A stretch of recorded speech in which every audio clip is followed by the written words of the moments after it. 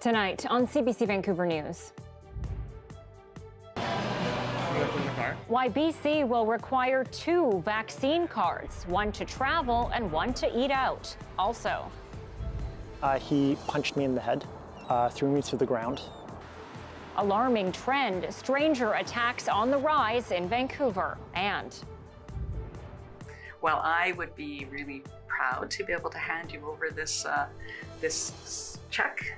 $70 million richer. A Burnaby woman claims the largest Lotto Max draw in BC history. This is CBC Vancouver News.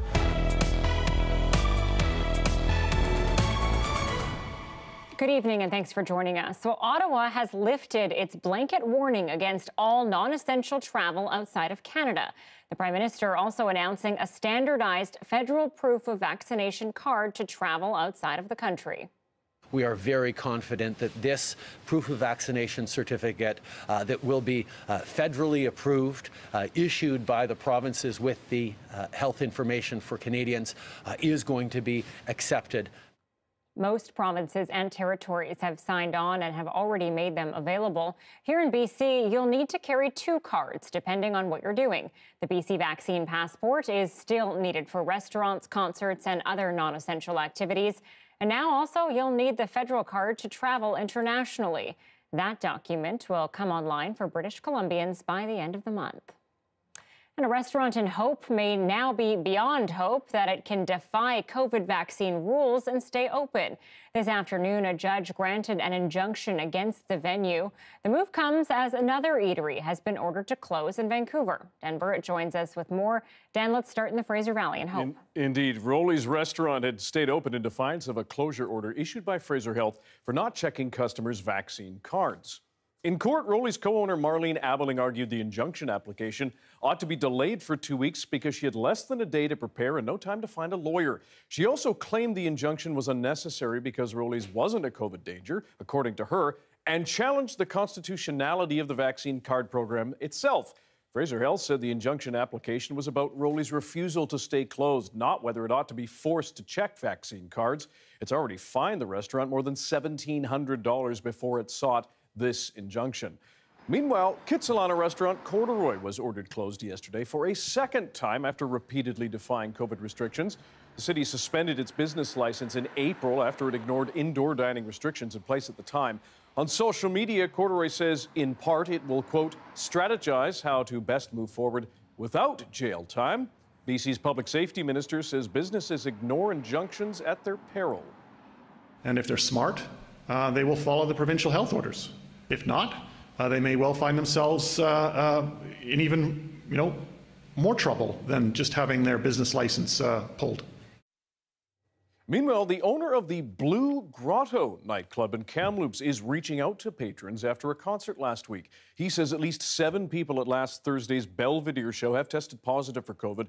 He says just over 50 people were there. He notes none of his staff have tested positive so far, but he's asking anyone who attended that concert to get tested. It's noted Interior Health has not declared an outbreak at the Blue Grotto. Anita. All right, Dan, lots to cover there. Thank you. More than 700 new COVID-19 cases today in BC. 4 more people have died, all of them from Northern Health. That region has 172 new cases, plus the second highest number of active cases at 937, despite being home to only 6% of BC's population. Across the province, there are just shy of 5,000 active cases. 377 people are in hospital. 136 of those are being treated in intensive care. And BC Children's Hospital is seeing a growing number of kids to its emergency room with cold and flu symptoms. Over the last month, nearly 30% of all emergency visits have been for respiratory-related illnesses. That's 10% more than it would have been in the same period pre-pandemic. The illness includes respiratory syncytial virus, a common cold which usually causes a mild illness. But the hospital warns symptoms can be more severe in infants under 6 months old, especially those born premature who have chronic lung or heart disease.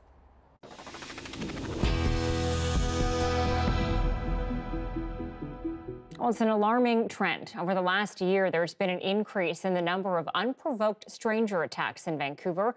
As Janella Hamilton tells us, the assaults range from women out walking to a man punched after a bus ride. It's a sight that brings Ray Sue peace as he tries to heal. A victim of a horrific assault that happened in 2017, Sue got off a bus in Vancouver and a stranger punched him in the face. It was disorienting, discombobulating.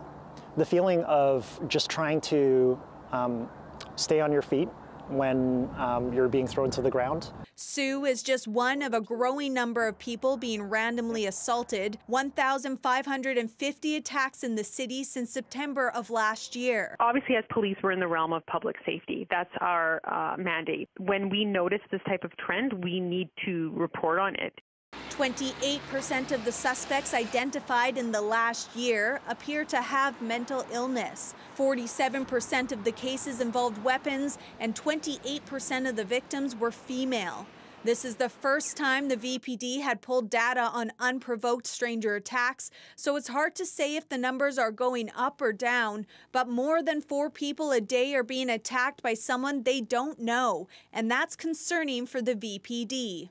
It's definitely not something I'm going to forget. It's in the back of my mind all the time.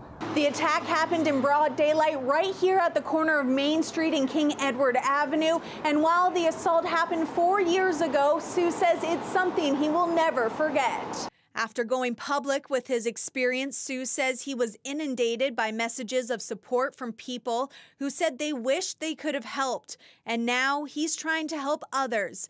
But one thing is clear. Counselors say the trauma after an unprovoked assault sticks with most victims their whole lives. They can develop and they can progress in anxiety, depression, suicidal thoughts, suicidal ideations, especially if help is not arranged in a timely manner. Janella Hamilton, CBC News, Vancouver. Vancouver police are investigating after a man walked around downtown brandishing what appears to be a gun. He was seen Tuesday morning around 10 a.m. As you can see here, he's holding and pointing what appears to be a weapon. He's also alleged to have been making threatening gestures. He was walking north on Granville Street near Nordstrom before going inside Pacific Centre Mall.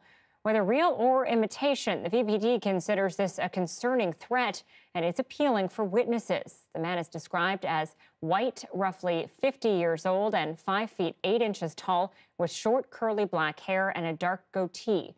He was wearing glasses at the time. A pedestrian has died after being hit by a semi-truck on Highway 1 in Abbotsford.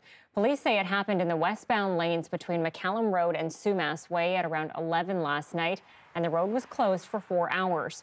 Officers are still working to confirm their identity. The driver of the semi stayed at the scene and is cooperating with investigators. ICBC says nearly half of all incidents involving pedestrians happened between October and January. Canada's Supreme Court has ruled people can sue cities over snow removal activities that cause injury. The case prompting the decision is a lawsuit brought against the city of Nelson by a woman who injured her leg while climbing over a snowbank in 2015. The city argues that the woman should have known climbing the snowbank was dangerous, but the court disagreed, saying it was the city's job to clear the snow. If it had done so, the injury could have been prevented. Well, a Campbell River whale watching guide has been fined $10,000 for purposefully getting too close to an endangered pod of killer whales. Nicholas Templeman's boat was seen approaching a killer whale within 35 meters near Willow Point in May of 2019. Templeman acknowledged over a radio that he was aware of the presence of the whales. Despite his acknowledgement, he positioned the boat so that the whales would have to pass him in close proximity. He's now been found guilty of violating Species at Risk and Federal Fisheries Acts and has been fined $5,000 for each violation. Well, this week, Minister of Public Safety and Solicitor General Mike Farnworth celebrated 30 years since he was first elected to the BC legislature. Since first winning the riding of Port Coquitlam, he has served as MLA for all but one term. And in a rare moment of nonpartisanship, a member of the BC Liberals shared a few kind words today. I think the book would be a matter of honor. The honor that he has shown for his constituents through those 3 decades and serving them, the honor he's shown to this institution, and the honor I think we all feel, hundreds of members, past and present, who have had the honor to serve with him. On this, your political birthday, congratulations, Mike. You don't look bad for 30. I believe some tears were shed as well in the legislature. A nice moment for sure of nonpartisanship. Congrats to a long career for Mike Farnworth. Okay, a Burnaby woman is $70 million richer after buying the winning lottery ticket at the spur of the moment. Christine Lauzon initially stopped by her local Shoppers Drug Mart just to buy a pack of peanuts. Now she's come forward as the winner of last month's huge Lotto Max jackpot. The $70 million payday is the largest prize in BC history. And to keep track of her newfound fortune, Lauzon is working with a financial advisor, but she plans to gift some of her prize money to family. I was a little nervous with the whole thing, to tell you the truth. Probably start out the small, the bigger things first, and probably let this settle a bit. Lauzon wants to help causes that are close to her heart, where she will make an impact. Now, the odds of winning the Lotto Max jackpot are 1 in more than 33 million.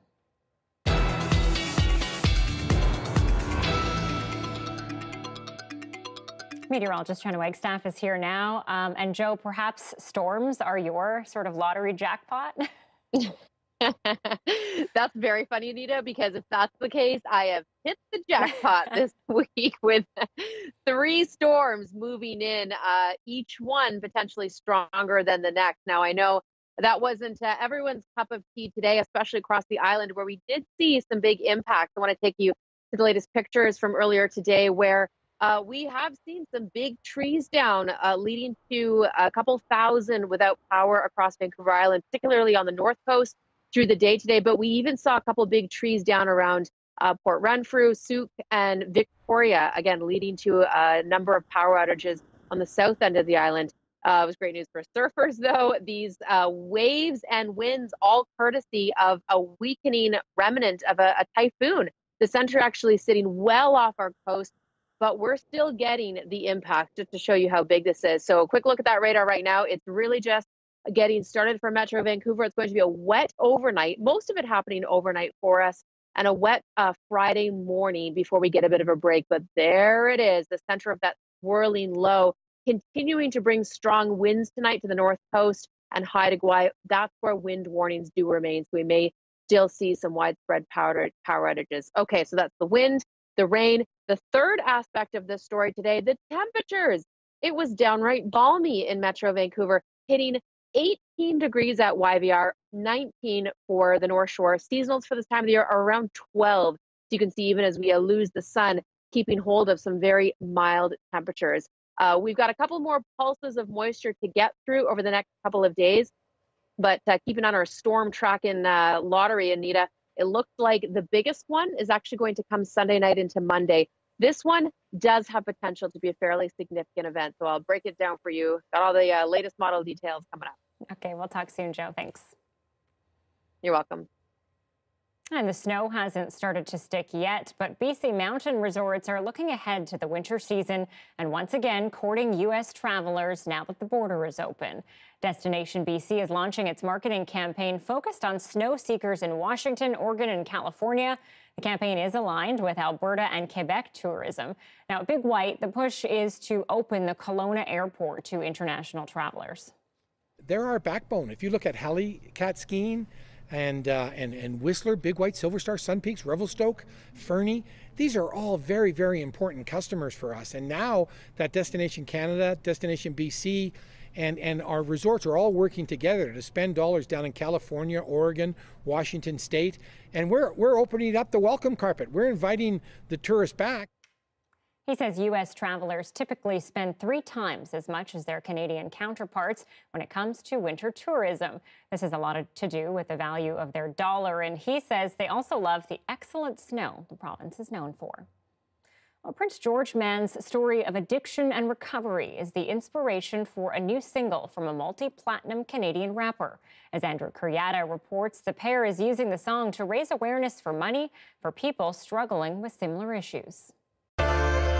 It's a story that connects an award-winning rapper in Los Angeles to one of his biggest fans in Prince George.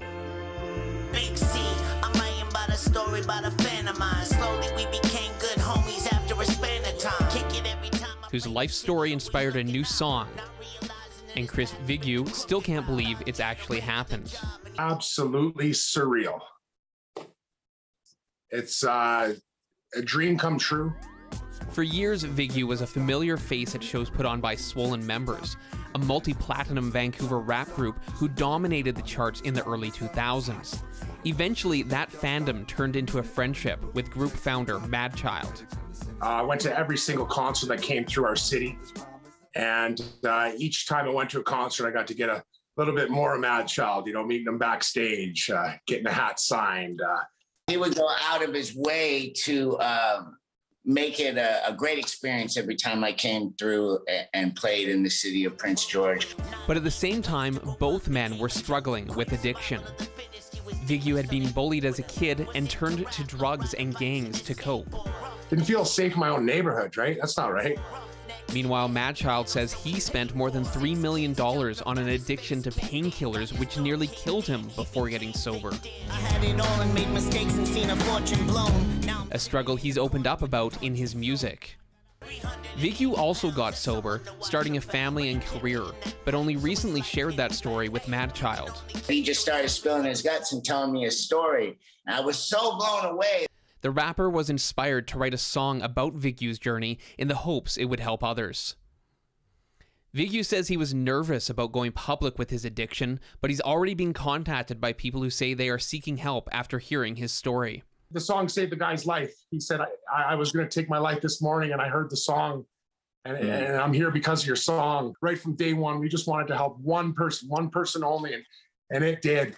Coming back from addiction is the hardest fight you'll ever fight, but it's the greatest reward you're ever going to get in life.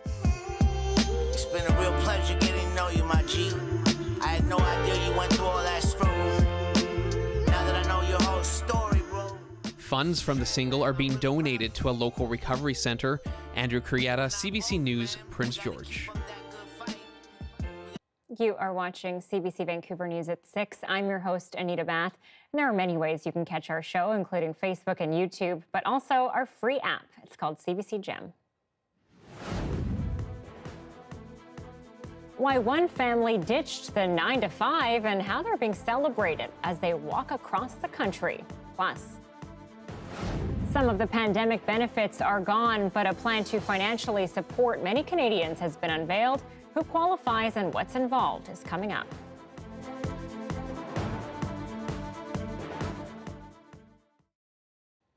Thanks for staying with us during our commercial-free live stream. The University of PEI researchers are using some high-tech tools to scan island fields and create specialized maps.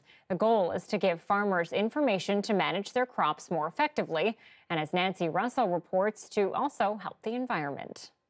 This is one of the remote sensing tools measuring electroconductivity by sending electromagnetic signals into the soil to gather important information, work that started at UPEI in 2017. We actually started this project to establish some basic theories regarding soil electrical conductivity and different soil variables such as soil moisture and soil nutrients. The information gathered by the remote sensing tools is then turned into a special map with different zones in red, yellow, and green, each with different characteristics.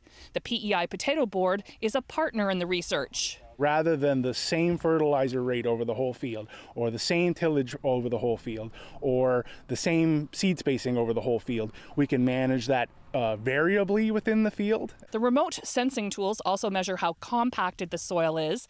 In this field, researchers are trying to break up the subsoil in a compacted section to see what effect that will have when potatoes are planted here next year.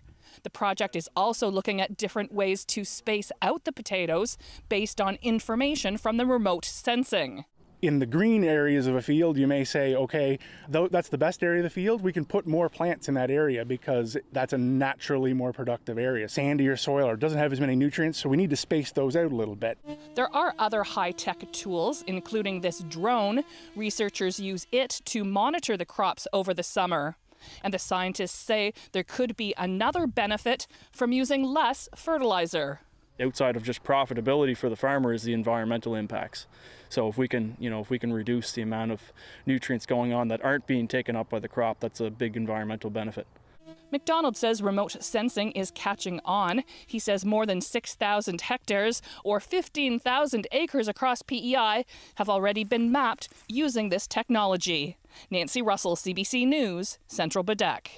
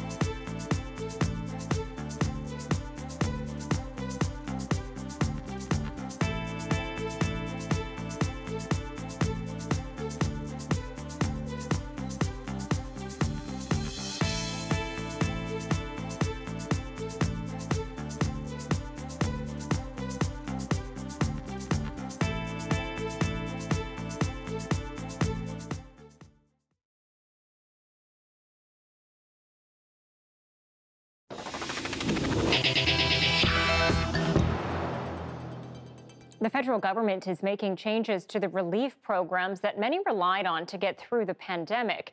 A new initiative will replace the Canada Recovery Benefit Program. And as Jacqueline Hansen reports, employers in the tourism and hospitality sector will get wage subsidies and rental assistance until May of next year. Christine Eilot is back to work as an usher at several theaters, but pre-pandemic she worked 45 hours. Now she's lucky to get 10. The theaters are largely still empty. All my jobs pay minimum wage, so I'm averaging approximately $143.50 a week income. She's been relying on the Canada Recovery Benefit to help pay her basic bills. I don't know what I'm going to do now that it's ending. I'm totally at a loss right now. The latest available data for mid-September shows about 800,000 Canadians were still receiving the CRB. That's down from more than 1.2 million in January. Now Canadians will only be eligible for support if their work is impacted by a public health lockdown. We're now in a new phase, one that is very different from the darkest days in our fight against COVID. As of September, all the jobs lost at the start of the pandemic have been gained back. But compared to February 2020, more Canadians are working fewer hours. And the number of long-term unemployed has also jumped. Frankly, I don't know why we think we have to reinvent the wheel. The pandemic isn't over. This economist says cutting off support for individuals isn't the answer. The focus right now has to be on creating jobs, not on reinstilling some kind of tough love work ethic. It's not the work ethic that's the problem. It's a shortage of jobs and a shortage of hours. But the new targeted business support also announced today isn't going to help this chain of 27 restaurants bring more workers back. We can't afford to be able to hire them back. The company doesn't think it's eligible. Revenue is down 30% compared to 2 years ago, but the new tourism support requires a drop of 40%. We are likely to have to close probably between 3 and 5 of our restaurants. Still, Eilot is hopeful that eventually, as restrictions lift, her hours will increase and she can go back to fully supporting herself. I love what I do. I love our customers. I love my employers. I don't want to leave. Jacqueline Hansen, CBC News, Toronto.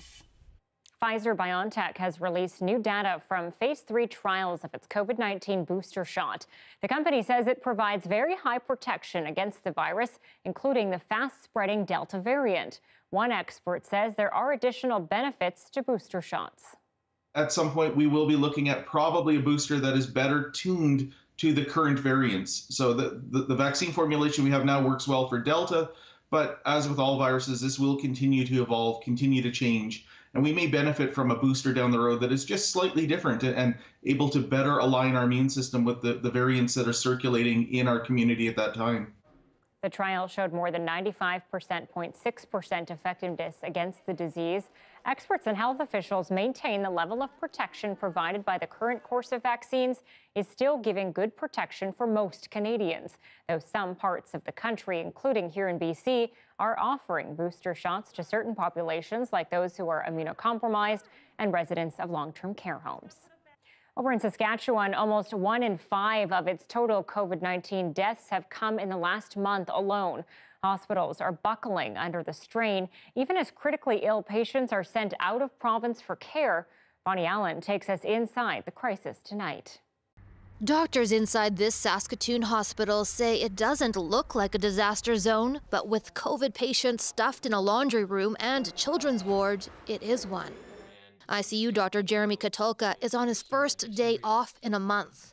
You worry that you start to slip and miss things and make mistakes that could harm patients. So that's the worst of it for me. 3 of Katulka's patients were sent to Ontario this week, relieving some pressure, but not enough. There are 76 COVID patients in Saskatchewan ICUs. New modeling suggests that could more than triple by January if there are no additional public health measures or vaccine boosters. I am really deeply concerned for the citizens of Saskatchewan and what will happen if more public health measures aren't put in place. The president of the Canadian Medical Association says it's time to stop asking the government nicely. I think what we're seeing is the system in Saskatchewan really collapsing. I have no shame in pleading to the public that we've gone so far. Saskatchewan's chief medical health officer broke down in tears yesterday, but also came under fire over whether he has recommended private gathering limits. The government won't implement them. New cases seem to be trending down, but testing has dropped too. I think it's really somewhat nonsensical that we have a province that is really the epicenter of COVID-19 in the nation right now, have some of the lowest level of public health restrictions. The situation is unsafe in the ICUs right now with the number of patients we're seeing, and we're not able to offer necessary health services like surgeries. Saskatchewan has already sent 6 ICU patients to Ontario and today confirmed it will send another 3 by Sunday. The province has also asked the federal government to send healthcare workers. Bonnie Allen, CBC News, Meadow Lake, Saskatchewan. A new program at the University of Ottawa is turning dissertations into documentaries. The Faculty of Law has hired a filmmaker to help academics turn their research into compelling stories that will be available to the public on a new digital platform. As Sandra Abma reports, it helps that the filmmaker is a lawyer himself. What you're watching is a 400-page research paper come to life. The Right to Farm is a French-language documentary based on the PhD dissertation of University of Ottawa law professor Sarah Berger-Richardson. Berger-Richardson met with small-scale organic farmers to learn about a patchwork of regulations and laws that are hurdles to getting their produce to market. When she published her paper, she feared only academics would see it. Definitely in my discipline, the most standard route is to convert some chapters into different standalone articles to be published in a peer-reviewed journal and read by maybe experts in the field, but at this point probably not read very widely. That's where Etienne Trepanier comes in. Trepanier is the law school's new filmmaker in residence. He's also a lawyer who uses his camera to translate complex research and legal issues into stories the general public can understand. We have to start with a good research, but then find tools and approaches to be able to take out from that research the essential portion, the message, the heart of the message. Trepanier and Berger-Richardson say the public has the right to know about academic research that could affect their lives and livelihoods, and hope other universities adopt similar programs. So I think we're really leaving the era of academic information being kind of locked behind, paywalls to get that information, and we're seeing the importance of open access. The Right to Farm is streaming on the faculty's digital platform called Jury Vision, available to anyone who has an interest in food safety, distribution, and animal welfare issues. Sandra Abma, CBC News, Ottawa. Workers at a warehouse in Calgary have announced they are joining one in Edmonton. It's an attempt to do something that's never been done before in North America, unionize the workforce at Amazon. But as an investigation by the Fifth Estate has revealed, the e-commerce giant has been accused of using questionable tactics to stop workers from their efforts. Workers at this Amazon warehouse are one step closer to unionizing, but unions in Amazon have a rocky past. And it's not just Amazon's workforce, but even companies that do business with Amazon, like drivers in Toronto who had a contract to deliver Amazon packages, about 170 a shift. It's the volume. It's so much pressure to finish these parcels. You gotta go, go, go. This former driver believes Amazon called the shots at his company. No time for breaks, little or no pay for overtime hours. When he pushed for a union at the company, he says their employer had a warning. Amazon doesn't like unions. If you guys push for this union, we might lose our contract and then no one has a job. The union vote never happened, and TK was fired. At another Toronto delivery company, more than 75% of the workers voted for a union. But eventually the company closed down in the middle of bargaining and they declared bankruptcy. And you think Amazon was behind that? I do, yeah. There's clearly an allergy to unionization. Author Brad Stone says Amazon's anti-union stance stems from company founder Jeff Bezos. He looked around at some of the traditional U.S. automakers and other retailers whose workforces were unionized, and he judged that they've limited the company's flexibility to innovate. Union now and union forever! After an aggressive and expensive anti-union drive from Amazon in Alabama, the no vote won by a 2-to-1 margin. Now the battle shifts to Alberta, where signs have already gone up, urging workers to question the cost and effectiveness of a union. I think it's a very challenging place to organize because of the nature, the precarity of the job, the power of Amazon. They're an incredibly powerful company, and there are fears of reprisal. In a written response to CBC News, Amazon says our employees have the choice of whether or not to join a union. As a company, we don't think unions are the best answer for our employees. Mark Kelly, CBC News, Toronto. You can watch The Fifth Estate on CBC TV at 9 p.m. and it's available streaming anytime on GEM. She's walking thousands of kilometers across Canada and taking stunning photos as she goes. Those images have earned international recognition. We meet her next.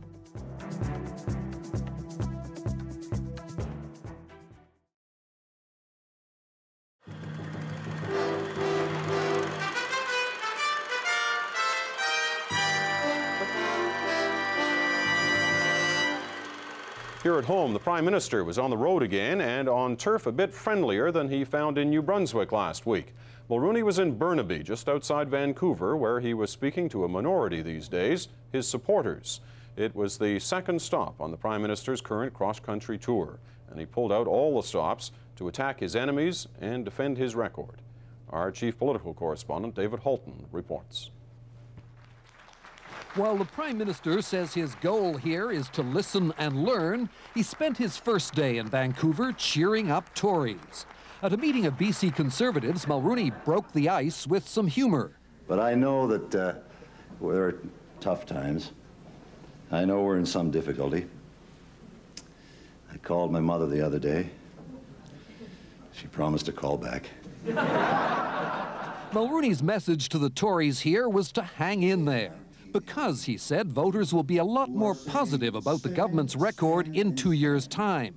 Mulrooney claimed that Canadians won't elect Liberal or NDP governments in Ottawa because they would spend the country into deep trouble. And he took one shot after another at Jean Chrétien. The reason that the little guy from Shawinigan presented himself as a candidate in New Brunswick is he couldn't get elected in Shawinigan. That's the reason. Mulrooney also took aim at the Reform Party, whose growing strength in the West has a lot of Tories here worried. At a policy workshop earlier today, one Conservative delegate even proposed that the government should respond by adopting Reform Party policies. Why fight the Reform Party? Why don't co-opt its platform and make it our own, and therefore capture the votes that we will lose to them.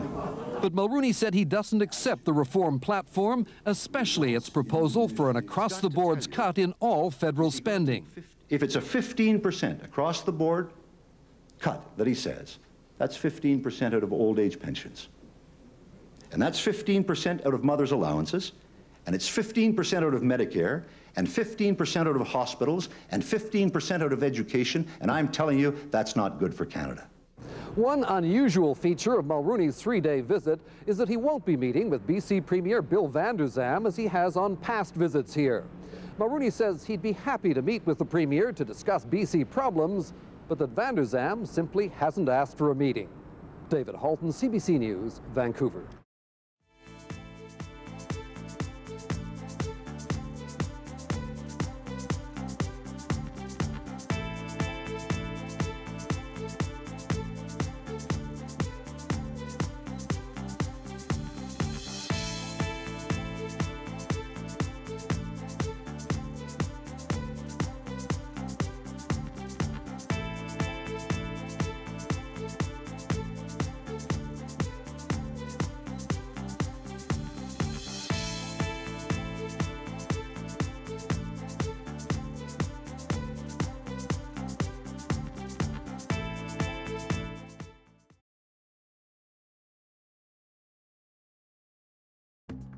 Here are some of the stories we're following tonight on CBC Vancouver News. Wind warnings are in place for several parts of coastal BC. The Central Coast, the Sunshine Coast, and parts of Vancouver Island could see winds ranging from 70 kilometers to 110 kilometers an hour. Haida-Gwaii gusts could reach Category 1 hurricane levels at 120 kilometers an hour. Strong winds can throw loose objects and break tree branches, so you're being asked to take caution. Threw me to the ground, and there were a bunch of people who were also there at the bus stop, and they didn't intervene.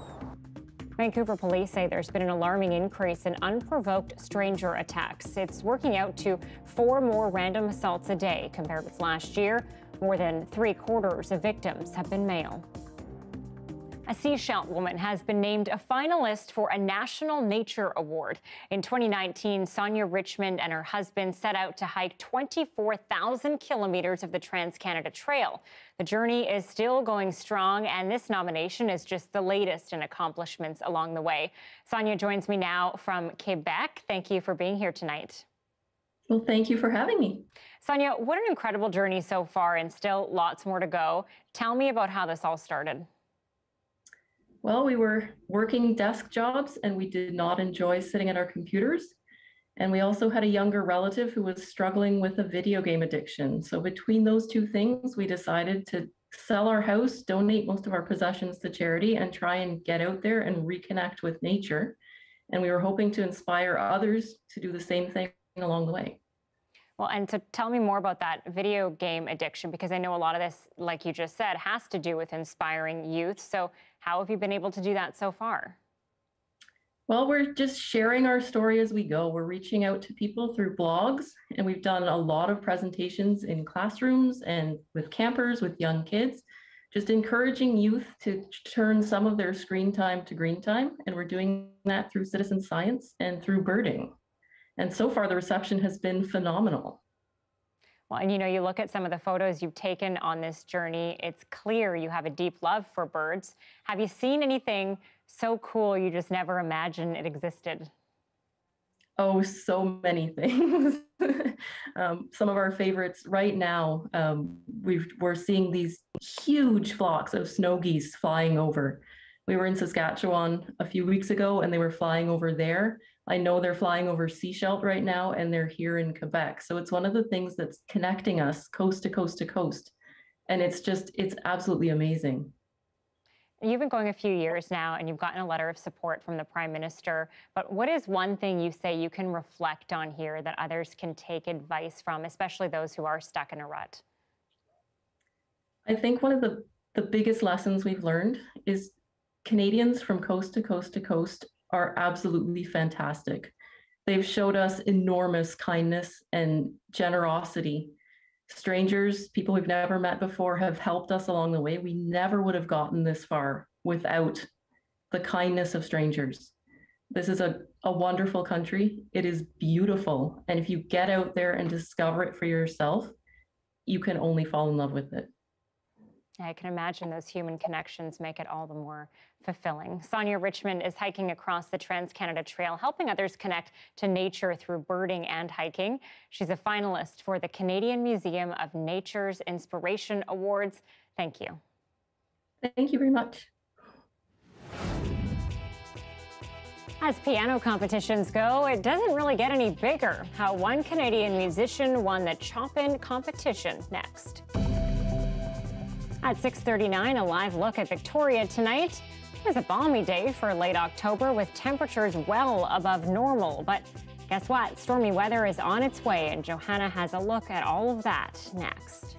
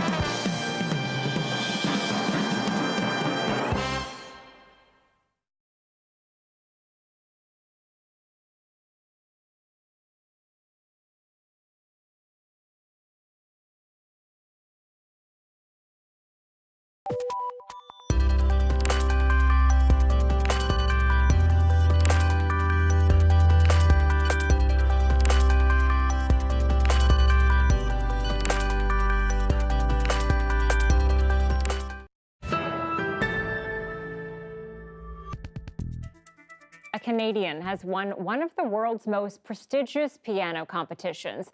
Montreal's Bruce Liu came out on top in the International Chopin Piano Competition in Poland. As Alison Northcott reports, the 24-year-old beat elite musicians from around the world.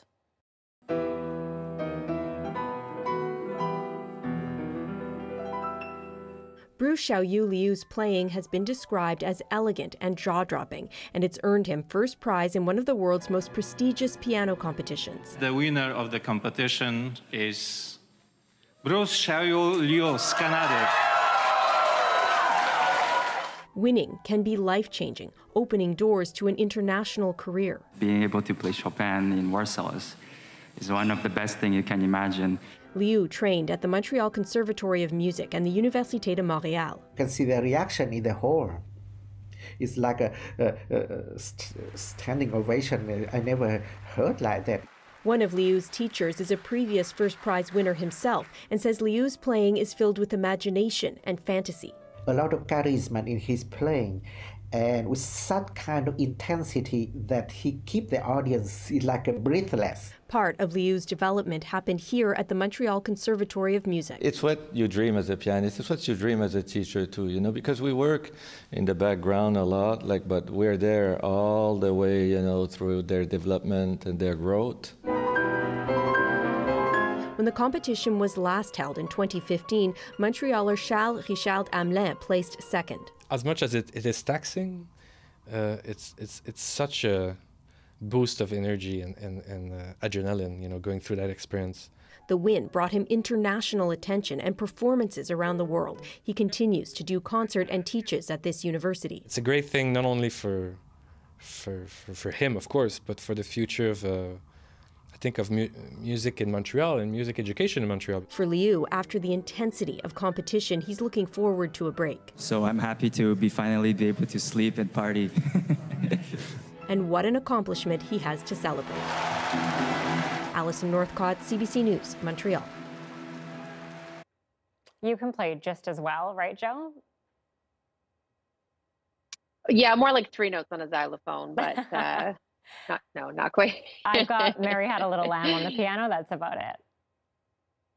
Hey, that's not bad, Anita. Yeah, well, I was going to say that we should take some of that intense piano music and overlay it over some dramatic footage, and I have just the thing that'll match. Let me show you the latest live shot. We've been sort of checking in on the La Palma eruptions each night. It's been going for over 4 weeks now, and just seems to be the timing of our show when we get the most dramatic eruptions. This is happening live. Now imagine dramatic piano music over top.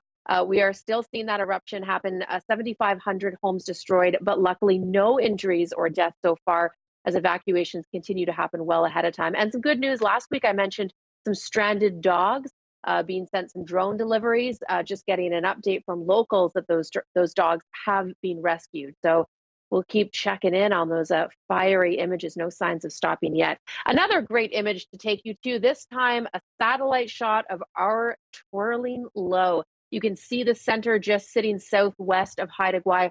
As we mentioned earlier, that's the remnants of a typhoon tracking across the Western Pacific.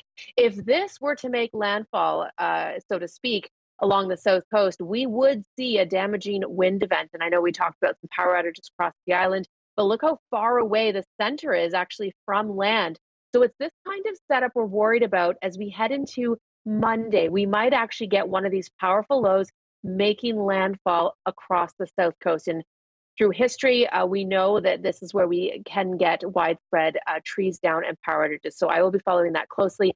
Watch this one, though, Friday afternoon, getting some clearing tomorrow in through Metro Vancouver, and then we'll see another pulse of moisture for Saturday morning, not coming with too much winds. It's Sunday night into Monday that we've got that third low. Rainfall totals for tomorrow, this is just through to Saturday morning, roughly 20 to 40 millimeters. We'll see some higher amounts towards the North Shore. So creeks and rivers continuing to run high and fast over the weekend. Seeing that rain move across to the interior as well. 11s for Williams Lake, Kelowna, Cranbrook. A little chillier tomorrow across the interior. Prince George, Fort St. John, Dease Lake, you're all above that system. But Prince Rupert, you're getting the next one, which means 90 kilometer per hour winds for you. Okay, breaking down the week once again. So rain tomorrow morning, sunshine for the afternoon. Another pulse of moisture for Saturday morning, looks like sun in the afternoon. And then Sunday afternoon showers will ramp up. Right now, the timing looks like Monday morning could be a significant wind event. We'll have to keep our eyes on that landfalling low very closely. Obviously, shift in timing, and there is a chance that that low could hit farther south, farther north. We'll be watching that closely. But Anita, it's the earliest that I've seen this kind of model consensus on a wind event like this in some time. So we'll definitely keep you posted as we watch for the sunny breaks then. Yeah, and that sideways Monday rain, I'm going to have to wear a face shield. Thank you for noting the sideways rain. I had to dig that icon up, so thanks. Yeah, it's intense. Thanks, Joe. You're welcome. Some hockey goalies in the Northwest Territories are trying another sport to give them a competitive edge, table tennis. As Chantal Duboc reports, there are lessons to be learned from going from rubber puck to ping pong ball. On your side first. That's it. The program combines table tennis and hockey to improve hand-eye coordination and reaction time. Thorsten Gould is the executive director for Table Tennis North. He got the idea when he was watching hockey at a rec center and thought his organization could help young goalies improve their game. When we pitched the ideas to other people that are in hockey, they said, yeah, why not? I mean, it's always beneficial to do extra things. It's not just yoga or aerobics or whatever else, but why not including another sport? Ooh, nice. Yeah, go! The study was done in Hay River last spring. It took 6 weeks and had 7 participants aged 9 to 15. Coaches used a variety of table tennis drills and games for balance and reflexes.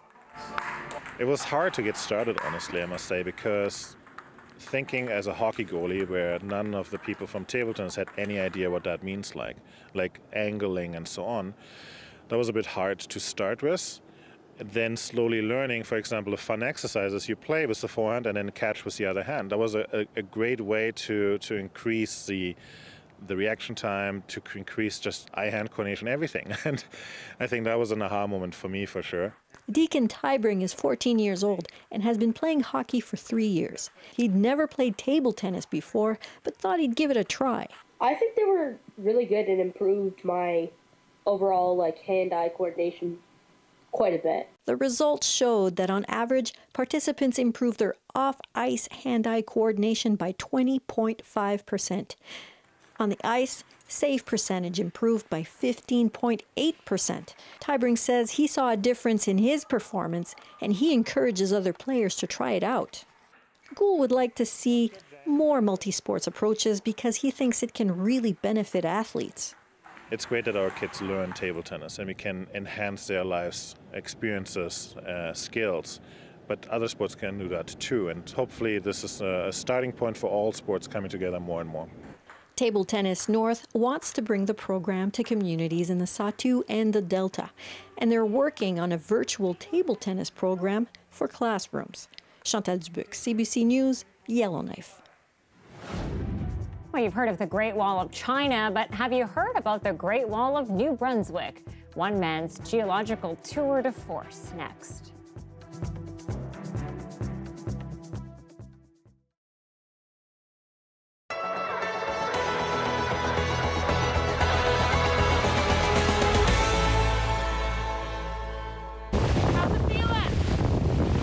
Skipper Georgia Lewin-LaFrance and her slightly older sister Antonia are out for an October training day.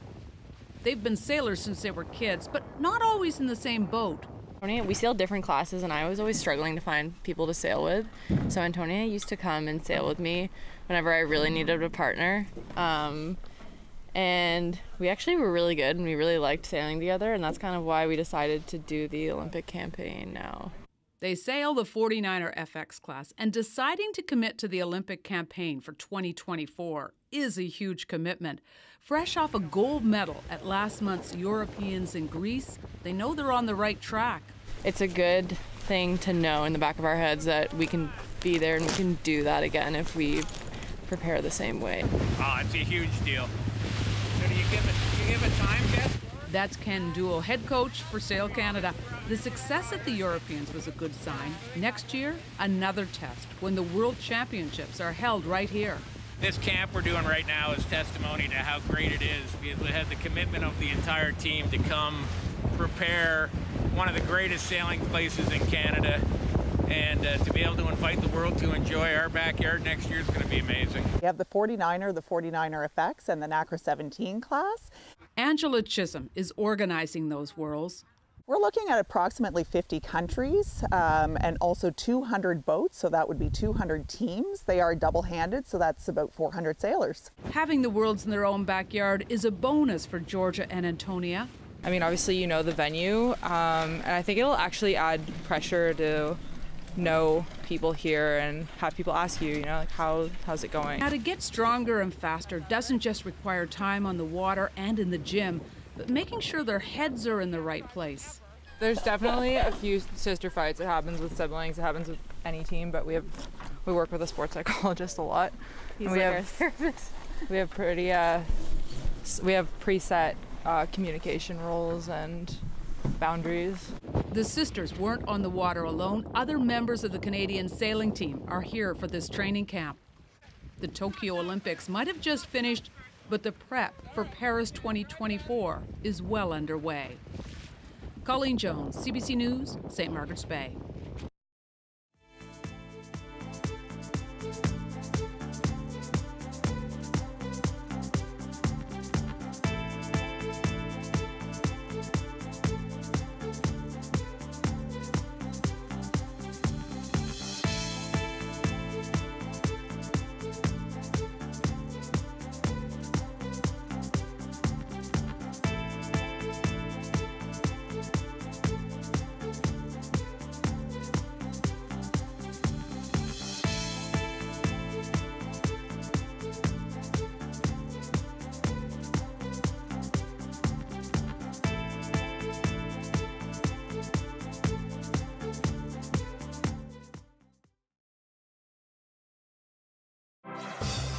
Hi, I'm Amy Bell, and here's what's in your CBC Vancouver inbox.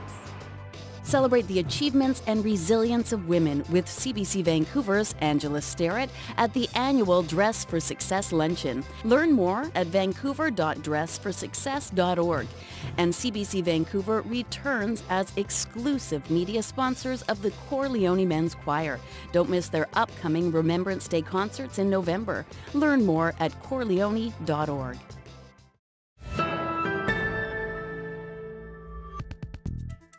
Big John, the largest Triceratops fossil ever found, has a new owner. Ici c'est vu. Adjugé 5,500,000. When the auction bidding ended, an anonymous buyer from the U.S. paid about $9.5 million for the bones. Big John lived more than 66 million years ago in what is now South Dakota. The Triceratops skull was the first piece to be found there in 2014, measuring 2.5 meters by 2 meters. And researchers say the skull showed evidence that another Triceratops had hit it from behind. The dinosaur's new home isn't known, but will certainly have to be a big one.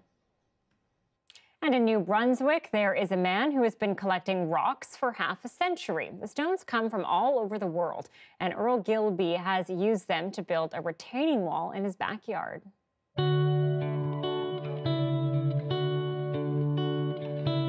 My name's Earl Gilby. I live on Keswick Ridge, New Brunswick, and I've been building this wall for 50 years. There are stones and rocks in it from all over the world. My customers and people I know really helped me. I couldn't have done it without them. They brought me rocks from everywhere, from the most easterly point of North America, Cape Spear and Newfoundland, to the most westerly point of Europe, Land's End, Wales, Venezuela in South America.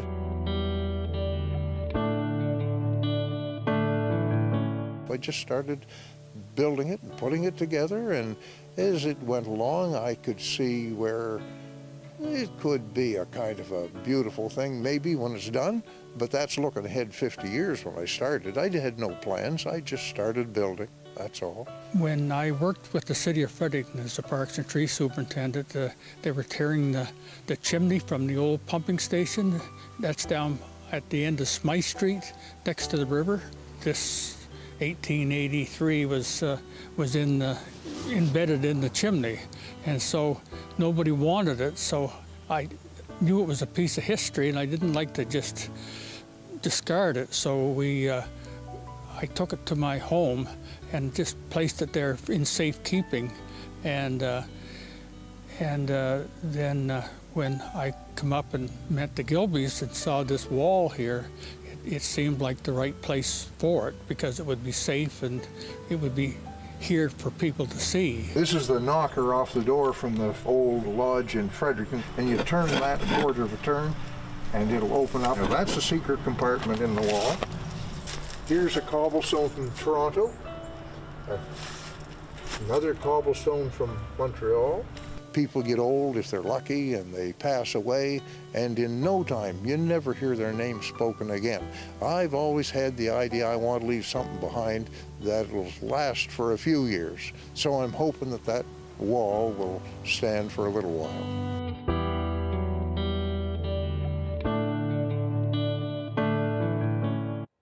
What a neat and nice way to preserve some of those special items and remember so many people. Thanks so much for watching our show tonight. Dan Burritt is here at 11 o'clock after the National, and we'll see you back tomorrow. Good night.